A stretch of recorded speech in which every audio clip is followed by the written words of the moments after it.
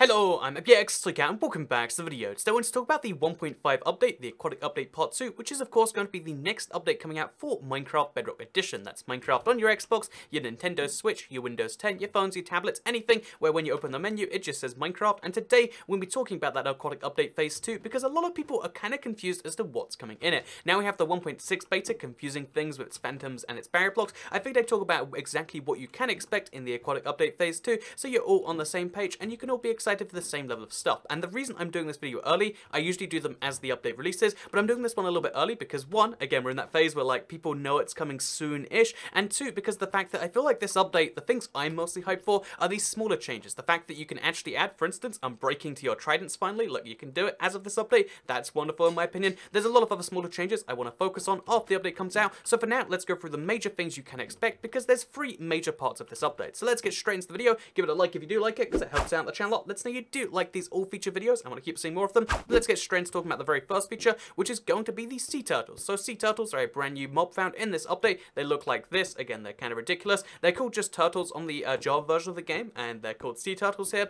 Reasons we're not really too sure. They might change for the full release, but they look like this. And again, they spawn on beaches mostly, and they'll always remember the beach they spawn on because they'll come back there at some point later in their life to lay these eggs, because these eggs are dropped by turtles when they breed. So again, they look like this. They can actually, they're one of the few interesting Minecraft items because they spawn up to 4 times in one block. And yeah, we get baby turtles when those things hatch. And when a baby turtle does grow up into a fully blown adult, you'll get something called a scute from them. So the scute looks like this. I mean, we could wait for the babies to grow, but how about we just assume, okay, babies have already grown up into adults, and now we got ourselves some scutes. So these scutes are going to be used for 2 things. One is for brewing, and the other one is for making the turtle helmet. So the turtle helmet is crafted with 5 of them in a pattern that looks like this right here. As you can see, easy stuff. And if you do that, you get a turtle shell helmet. The turtle shell helmet then is enchantable. It has a high enchantability. So as you can see, I got a bunch of good stuff in these. And then you can put a turtle shell helmet on your head, which is not only great for enchanting, but also gives you about an extra 10 seconds of free water breathing time. So you can breathe underwater for twice as long effectively by using this. Also, it means because it recharges instantly, you get,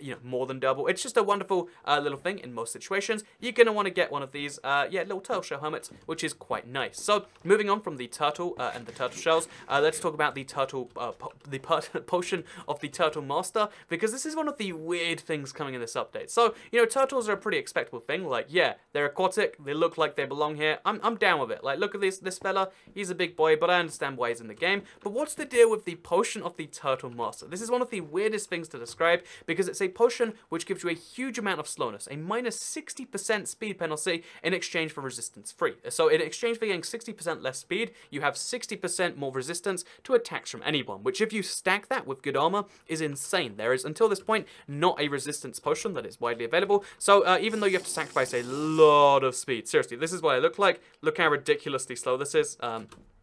You have to sacrifice a lot of speed, and although you can get some of that back in sprinting, now I'm basically impossible to kill, which means that this is a really good defensive maneuver. Like, if you're in combat and you think you're about to die, if you take one of these potions on board, you might just flip your odds around. Also, you make it very hard to see stuff. So there's one other type of potion. It's a lot shorter. It's only 20 seconds, but in exchange, you get slowness 6 and resistance 4. So resistance 4 is 80% damage resistance in exchange for 90% speed penalty, and this one just looks ridiculous, so I feel like I have to show it to you. This is what it looks like. As you can see, I'm moving at literally this speed. In case you're curious as to why it zooms in, your speed determines your field of view in Minecraft for bizarre reasons. But because of that, it means that, as you can see, even though I'm going at my very top speed, I'm barely able to see anything. And yeah, I would say this potion is going to change PvP on any server that allows it, because if you're in a PvP fight, even if you have 2 hearts and they have 9, like they have 4.5 times more health than you can still win PvP if you have resistance 4. And although you can't chase them, you can stop yourself dying. And it kind of, again, it's like a last resort potion that I think might change everything in PvP. We'll have to wait and see which servers do accept it. But yeah, the potion of the turtle master, ridiculous, and will be brewed using the turtle shell / the scute. So moving on next, let's talk about the next change in this update, because they have decided to make it, because this is one you're going to need to know in your current stuff. They've decided to give a use to the Nautilus shell, or always knew it was coming. But the Nautilus shell existed in the previous update. You can find these right now, and in fact, go out, find these right now. Right now, now, if you're watching this video, get some Nautilus shells, because if you combine 8 of those with one Heart of the Sea, what you'll get is a conduit item. So the conduit, if you've seen it, you know, yeah, this is the big stuff. If you haven't seen it, you're confused as to why anyone would care enough to craft that much effort into something that looks like a little square cube. Seriously, look at the size of this thing, it's tiny. But yeah,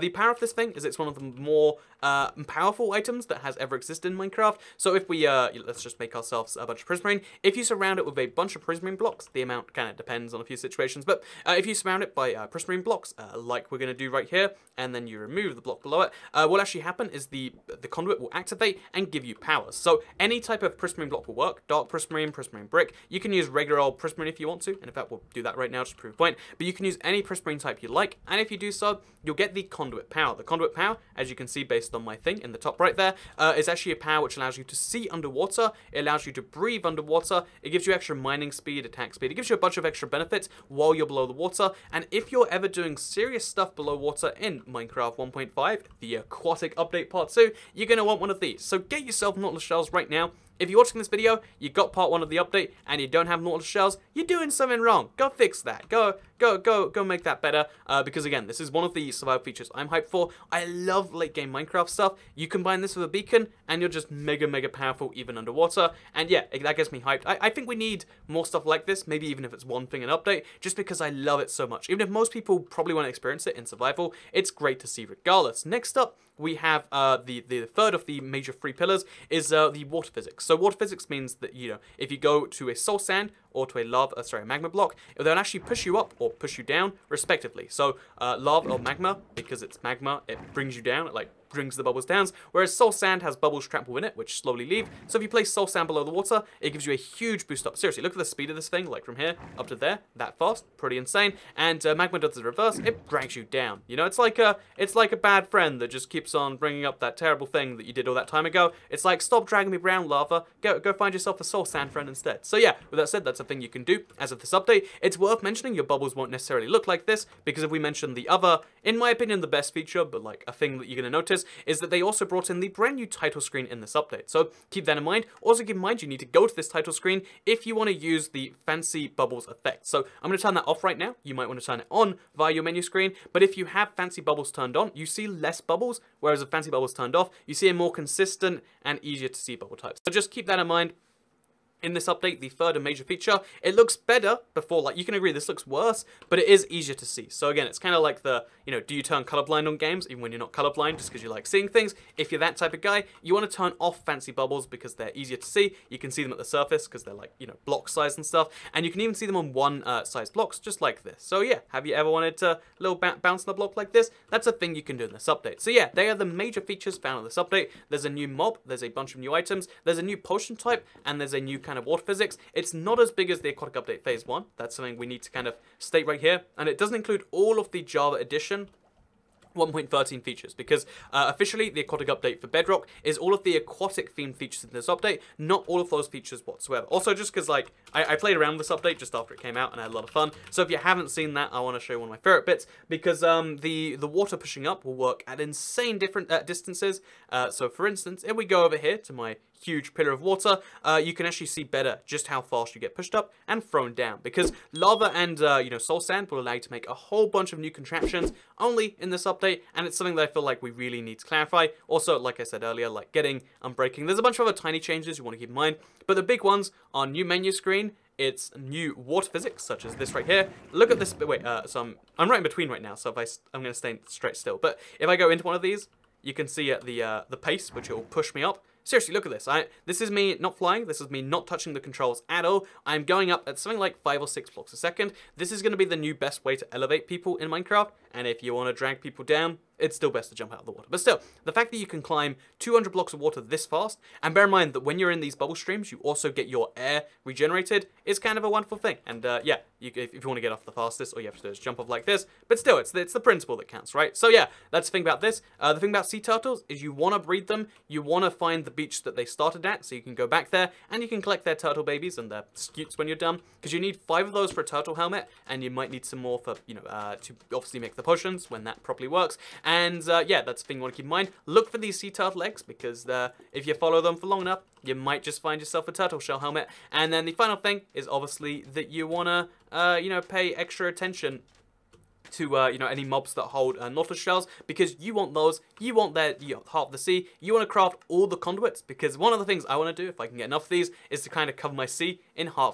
conduits, have like an entirely usable undersea area, but that's just a dream, and that's just today's video. As soon as the update's out, I'll go over all these features very briefly, and if they've changed, as well as all the fun little tiny features, because they're the ones I'm hyped for. But for now, I hope you all enjoyed today's 1.5 feature video. Let me know what you thought of it in the comments down below. Do you want to see these videos before the update comes out, or are you like, no, I don't want to be hyped for anything until it's out and officially? Let me know, comments down below. But for now, hope you all enjoyed the video, because I'll see you all next time. Goodbye. Wait, no, the last thing you have to see in this video is the menu screen. Like, you have to appreciate the beauty here. So, goodbye.